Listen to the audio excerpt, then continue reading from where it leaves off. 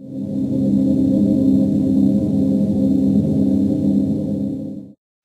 I'm Brian at C3 PowerSports. Thanks for purchasing your C3 SyncroDrive kit for the Skidoo XP. We're going to do an installation on this here XP M8 Turbo. These are the tools we're going to need to install the kit.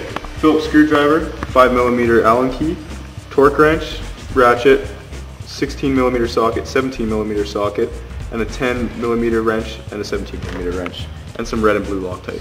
So the first step will be disassembling the chain case as according to the service manual. As you can see, we've already done that here. When installing on a stock machine, we recommend trimming this flange to allow the nut to slide in behind here, and this surface along this line to allow some extra clearance for the carbon cover. As you can see with the stock running board, this bolt is pretty tight to the running board, so you might want to notch it out just a little extra to let that bolt fit in there nicely. First we'll do the top sprocket washer. And the sprocket slides on. Slip the belt on.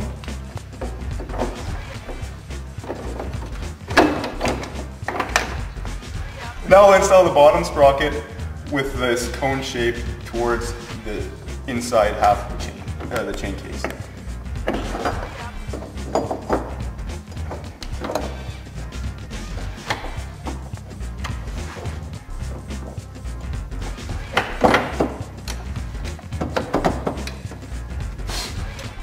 So this is a sprocket retainer assembly. What it's going to do is push on the sprocket against the bearing. How it works is this slotted washer will go inside the drive shaft, and about 1.5 inches in you can feel that there's a lip there, and you're going to put it in at an angle like this and pull it back so it can push against that lip. Now the tricky part is going to be to get the bolt head to seat properly on the other side of the washer. So we'll go ahead and do that.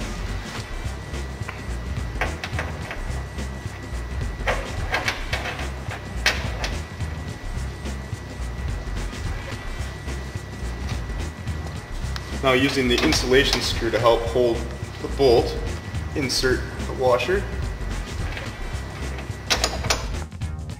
Put some blue Loctite on the threads of the bolt, and then install the nut.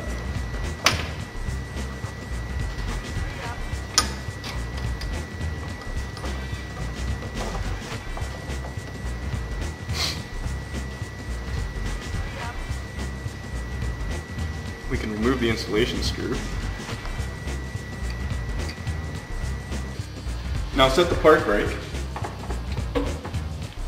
so that we can torque this nut to 35 foot-pounds without the shaft spinning.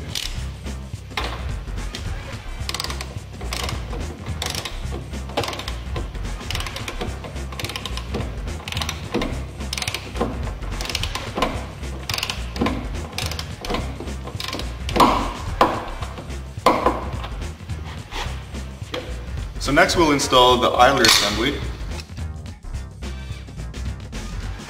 You want to make sure the belt is on the back side of the idler.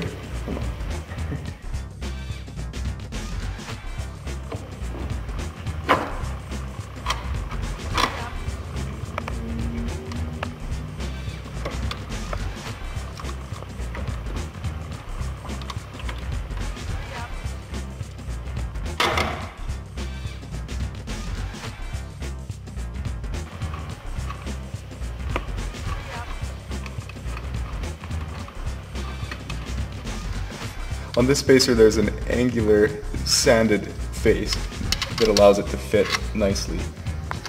As we're threading these screws in, we're going to make sure we have the nut behind ready to thread through as well.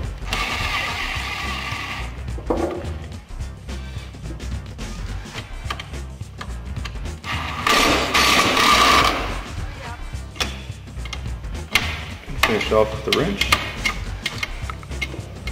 Now repeat these steps for this one and leave the idler for last.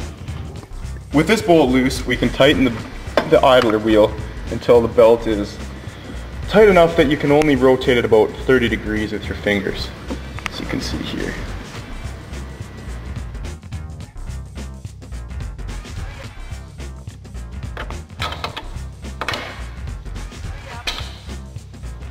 Once the belt is tightened, we can tighten down the idler arm.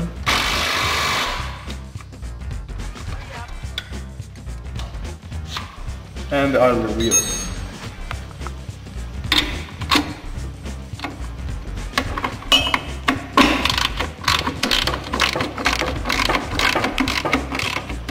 We'll also torque this to 35 foot-pounds.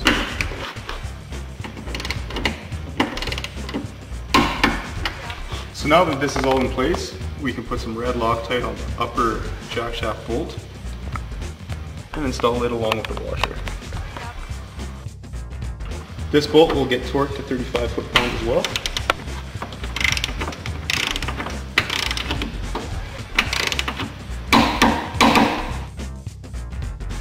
When removing your belt, you don't have to disassemble the complete belt drive. Just take off the cover, loosen off the idler, and the belt slips right through here.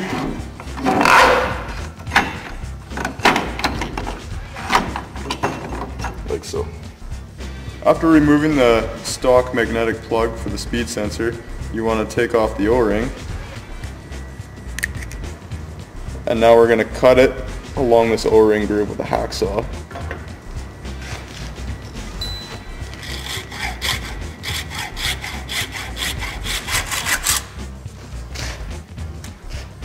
Then we can clean up the edges with a sander.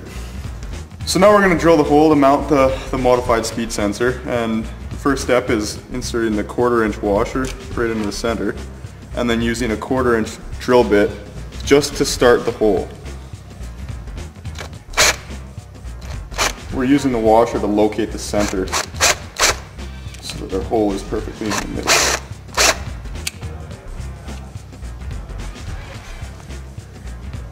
Now we can switch to the 3/16 bit and drill through.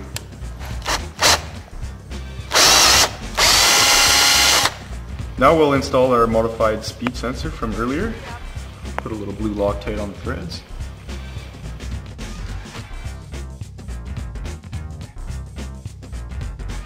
And thread it into the bolt.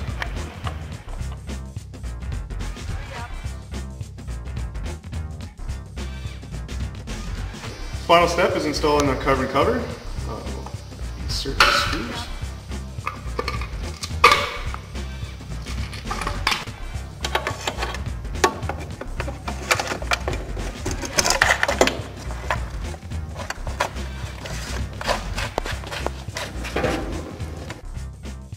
Thank you for purchasing your C3 SyncroDrive system for the Skidoo XP.